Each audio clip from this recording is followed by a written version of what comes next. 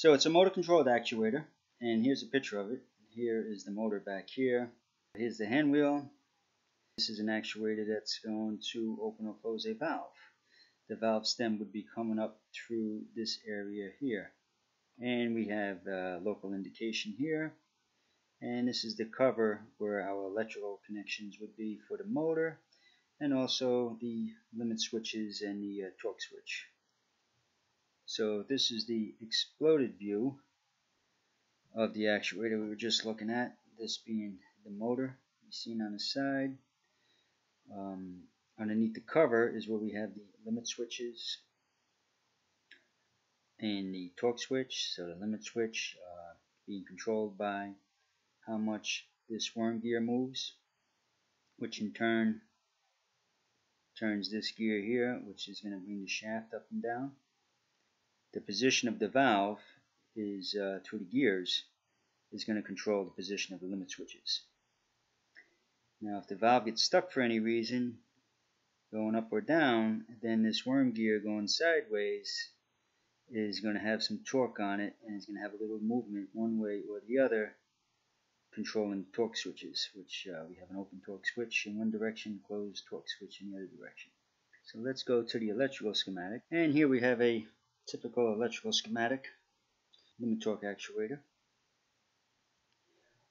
Up here, this being the three-phase power part of the circuit, going to the reversing starter contactors, 3 of them for open to bring 3 phases over to the motor, 2 of the overloads, and 3 contacts for close to bring the phases over, but in a different order. As you can see here, A phase would go to T3, C phase would go to T1. So with the phases going in a different order, the motor goes the opposite way. And down here we have the control part of the circuitry.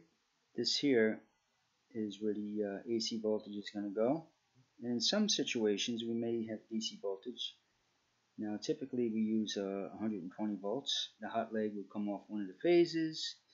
The neutral leg will come off of the neutral. Sometimes there's a transformer here. Right now we'll go through the open scenario. So if this is hot, power is always going to be, all the way down this way. And it's going to go, we're always going to have hot here. So under normal conditions, this area is always going to be hot. So looking at the open part of the circuit, you have a push button, it's normally open. When it's closed, that brings power up to here. Now this number 4 here, this is a limit switch.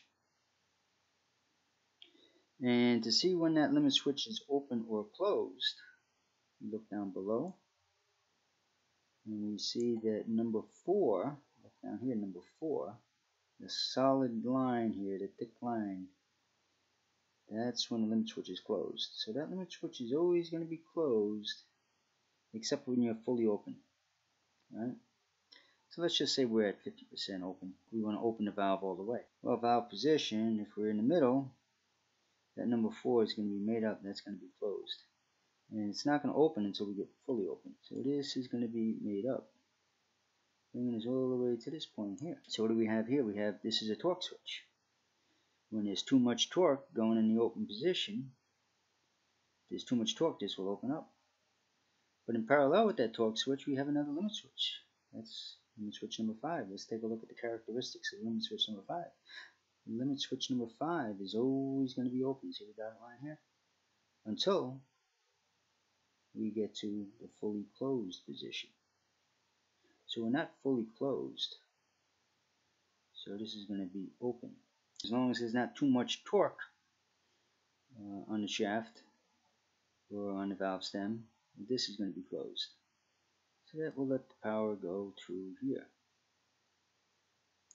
Now how about this contact? Well, it says C, and C is controlled by this coil here, C. So since this C is not energized, this here will be closed, and that's to prevent both coils from ever being energized at the same time. So our voltage will go here, and it goes all the way to the side of the coil. This here is always going to have neutral, As long as the motor's not overheating, these contacts will be closed because they're heaters. This side of the coil should always have neutral. If there's neutral on this side of the coil and it's hot on that side, the coil is going to energize. These close, this will close, this will close, bringing voltage to the motor. The other thing that will close is this one right here will close. This will close, bringing voltage up to here. And what does that allow us to do? Well, that allows us to let go of the open push button. Therefore now the power is going to go through this way right here, and not the open push button. So we can let go of the open push button and the motor keeps running until we reach our limit, because number 4 limit switch, that's going to open up when we're fully open. And once number 4 limit switch opens up, this coil is no longer going to be energized because no voltage is coming beyond this point. These contacts also will be open and the motor will stop. Now let's talk about what is this limit switch here doing. If the valve is going closed, and if this is all made up this way, but if we're in a situation where the valve is fully closed and we want to open it up, we might have a lot of torque here, and this will open up. So during that time, when we have a lot of torque, we want to bypass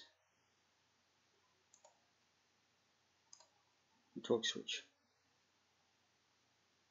when we're first opening up the valve. So that's what this limit switch is for. The closed circuitry is the same as the open circuitry, except for the closed coil would energize, and that would